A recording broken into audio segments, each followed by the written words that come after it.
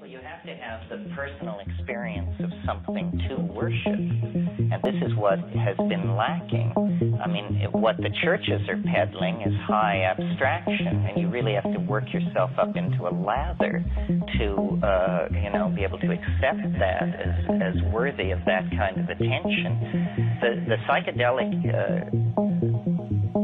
subset of society is into an experience.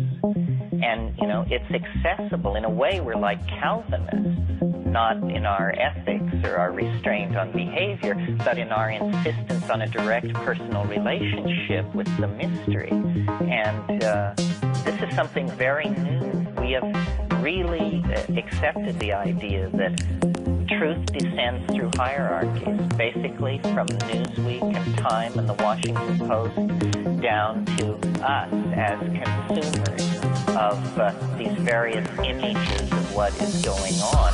The notion that you might know more about reality than the combined editorial board of Scientific American and the Journal of Foreign Affairs is startling stuff. We always give ourselves away. We don't realize it depends on you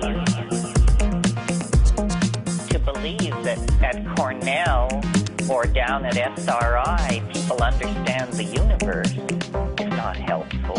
You must understand the universe. And if you don't know partial differential calculus, then your model of how the universe works must do it without partial differential calculus. In other words, it's not writ anywhere that only one model will work, and in fact, I think all abstract models should be highly suspect. It's going to be,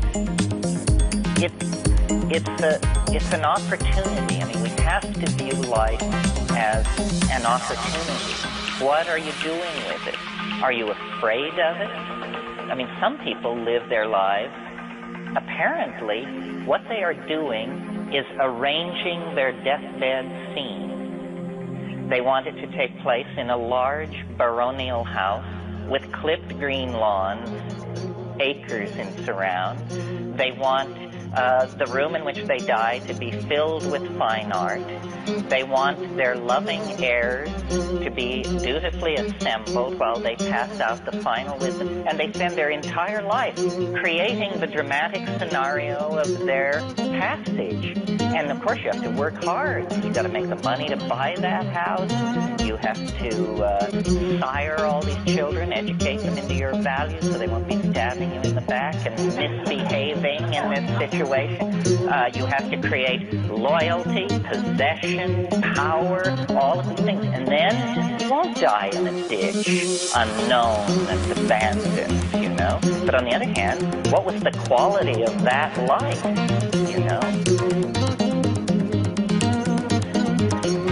Life is an opportunity. How much pressure should you put on it? How many places should you go? How many drugs should you take? How many sexual configurations should you experiment with? How many professions should you? And it depends, I think, the question is, how seriously do you take it? You just think life is a lark and it's fine with you that you're going to go into a pine box and be forgotten for all eternity?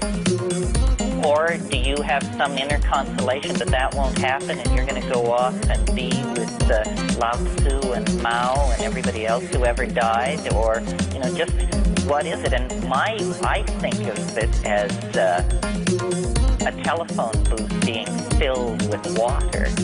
And you can see that when the water reaches the top of the telephone booth, you're going to be dead as a doornail. And so you have 30 years to figure it out. We are alive. There's no contest about that. It's extremely improbable that we should be alive, that we should be here thinking, feeling, sharing. The fact that we're alive throws open the whole game. Means anything is probably possible. But I doubt that it's easy. I'll bet you have to be very, very smart to figure out what's going on and get it right. And so I guess I have a sort of private religion of intelligence. It isn't how good you are, it's how wily you are. which was the Greek virtue of Odysseus. You know, that was always his epithet, was he was wily Ulysses. Reality is some kind of maze. It isn't to the swift that the race goes, it's to the thought.